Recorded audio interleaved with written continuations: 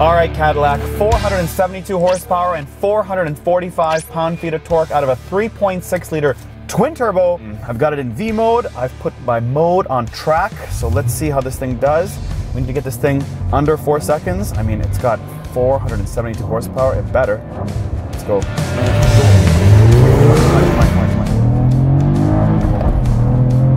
We got 4.86.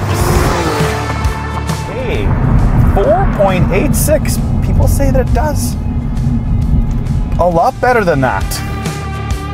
This is what we're gonna do. Okay, we're gonna launch this thing. Performance traction inactive, because I'm in track mode. Maybe there's a different mode I have to go to. Let's try it out. Hit the mode button. Come on. Race 2. Okay, let's try it this way. Foot to the ground and go. There we go. There we go. That's what I'm talking about. That's what I'm talking about. That's what I'm talking about. That's what I'm talking about. 4.21. Still not under 4 seconds, but it's a lot closer to the 4.1 that people are getting. I like that. Just modes. Hit the mode. Track 2. One more time. Oh yes. Oh, just dump the clutch. This is quick now. 4.17.